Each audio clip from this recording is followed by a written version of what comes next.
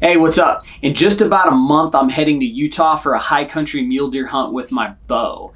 This is a very glassing intensive hunt, so I'm gonna walk you through my optics setup and let you know why I'm bringing what I'm bringing.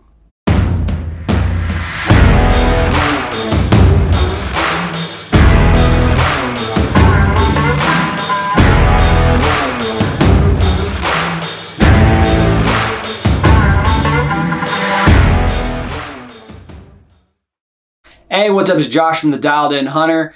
TikTok, man, fall's creeping in quick. I hope y'all drew the tags you wanted to and have some killer adventures planned. I'm getting really excited. I've got a mule deer hunt in Utah coming up here real shortly. This is going to be my first hunt of the fall.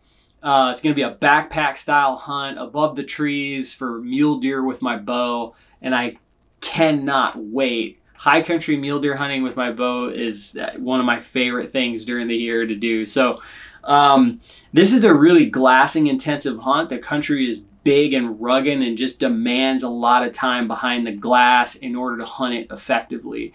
So that's really what I wanted to talk about, is optics and why I'm bringing what I'm bringing. This is a backpack hunt, right? So weight is always a concern. So for me, for binoculars, I really like a 10x42. I think a 10x42 is the best all-around magnification that you can get for Western hunting. It's kind of a jack of all trades. You can wear it on your chest, freehand glass with it, put it on a tripod and scan for hours and hours with it, and it's gonna do you great. It's also not that big, okay? So something like a 15 or an 18 or even a 20. These are really great and you can look through them for days at a really long distance, but they're big and bulky, and that's just not in my best interest on a hunt like this. So my go-to, I'm going 10x42 Razor UHDs from Vortex. I have no complaints about these things. I really love these binoculars.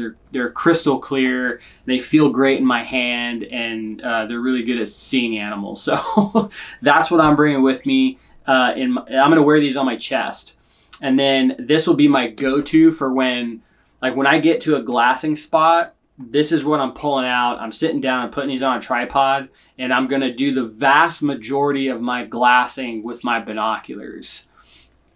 Once I do find a buck, I want to get a closer look, right? Check them out, check out the terrain around the bucks to help try to plan a stalk. So the first high country mule deer hunt I ever went on, I brought a spotting scope with me. It was a smaller spotting scope. I believe it was a 50 millimeter, I think. Don't quote me on that. It was the smallest one that Vortex offers. And it did its job, but the country was a little too big for that particular size of spotting scope. I didn't really feel like I could look through that spotting scope for a really long time, just because of the field of view was smaller, okay, than looking in my binoculars or in this spotting scope right here, which I'll talk about. So I had two high country mule deer hunts a few years back. One was in Utah, one was in Colorado. The first one I took the smaller spotting scope with me, and the second one I took this spotting scope with me, which is a 65 millimeter. Okay. I truly believe the reason that I shot the buck that I did in Colorado on that second hunt is because of this spotting scope. I don't think I would have found the buck that I did if it wasn't for that, and I don't think I would have been able to keep eyes on him as well as I did without it. And aside from that buck, there were other situations where, you know, we'd lose a couple bucks in like a patch of timber, and I could really take that spotting scope and just grind through that timber and really pick it apart and be able to pick out antler tines in the dense timber. Whereas if I just had my binoculars or I had that smaller spotting scope, that I really don't think that would have been the case. I would have had to wait for them to come out in the open, which would have been a lot of time wasted. So for me, I know weight's a concern, and that's why I went with that smaller spotting scope on that first hunt. But if you can't find them, you can't kill them, right? So this is absolutely worth it to me for a little more bulk and a little more weight. So this is a 65 millimeter Razor HD spotting scope from Vortex. The field of view on it is really, really good, man. Like I feel like I can look through this thing all day long because it's just easy to look through. You don't feel constricted like you're looking through a little, like a little pinhole. So yeah, this is really great, and it's great for digiscoping. I do a lot of like phone scoping and stuff, and this looks really great, gives a great picture, and it fits good in my backpack. So there's that too. I prefer angled. Talk about that really quick. I used straight spotting scopes for a bit there, and they definitely have their place. They do fit a little bit better in a backpack, but the angled ones to me are easier to look through. So I went with an angled. Now the downside of an angled is like, so the upside is it's easier to look through in my opinion, because if you're sitting down on your glassing stool and you have this in front of you and just like look down, right? The downside of it is target acquisition it can suffer a little bit, right? And the reason being is because this isn't in line with this. Okay, so if you've got a deer way out there and you're going to, switch over to your spotting scope so you can get a better look at them, a straight spotting scope is going to be easier to pick up that target, again, being the deer.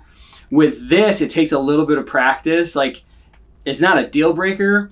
It's just something you have to get used to. And then looking uphill, this is way easier to look uphill with. So if something's way up, like you can like angle your tripod up and not like have to get down on your knees and lay down to look through the spotting scope to see what's up there. And then if something's downhill, all I do is there's this little screw right here. You just undo this and you just turn the spotting scope, and I just look through the spotting scope like this down the hill. And it's worked out really great for me. So that's what I'm taking as far as binoculars and spotting scope goes. I've been really happy with this combination in the past for alpine mule deer. So last thing I'm going to touch on here is my tripod. A tripod is absolutely mandatory in my opinion. If you can get away with no spotting scope, but man, a tripod, if you don't have a tripod, you're really missing out on a lot of game and that you're not seeing. So at the very least, if you can only do two of these things, get a tripod and a pair of binoculars for mule deer hunting or just deer hunting in the West in general, and you're going to be okay. For me, what I'm bringing, this is a carbon tripod. I mentioned it's a backpack hunt, right? So it's going to be a little bit lighter. Summit Carbon Tube Vortex tripod. It's a twist lock. So they extend like this, little twist guys that locks in place. Really easy to use. These little clips right here are locks. So this leg doesn't go past this point right here, right? Well, if I do that, now it goes like this, right? So you can really like conform the tripod to wherever you are. A lot of this country is super steep, right, with rocks all over the place, so you kind of have to finagle the legs to like get the perfect position for glassing. And this has worked out really well for me, this tripod. The head is a Saray VA5. I've been super happy with this head. It is butter smooth. The machining on it is incredible. It's just really well built, and I've never had any issues with sticking or anything breaking or falling apart or anything like that. So it works pretty easy. This is the knob right here. This is a fluid head for glassing. Really beneficial when you're tearing country apart with your glass. And then this one right here lets you plane left and right. And then I have a couple tripod heads. This is from my binocular hookup there, adapter. and then I have another head on the spotting scope. I like carrying multiple of those heads. So I used to not do that, believe it or not. I would have to like undo the tripod plate and put it on my binoculars and then take that off and put it on a spotting scope. So save yourself the trouble and just get like multiple tripod plates, and you're gonna be like a lot faster in the field. So that's it. That is my glassing setup for high country mule deer. If your glassing setup is any different, drop it down below, man. I want to hear like what and why you're bringing what you're bringing and how it's worked out for you. I'm super psyched on this hunt coming up here. I can't wait to put this stuff to use. This combination right here, I think, is super versatile and effective at the same time. You know, there's some guys out there that'll carry 3 or 4 different pairs of optics with them, and that's fine. But to me, in this type of hunt, doing something like that is just not practical, like for backpack hunting and stuff. So if you like the channel, please hit subscribe. If you like the video, please hit thumbs up. Absolute best of luck on all of your fall hunts. I hope you make some incredible memories. Until next time, stay safe out there.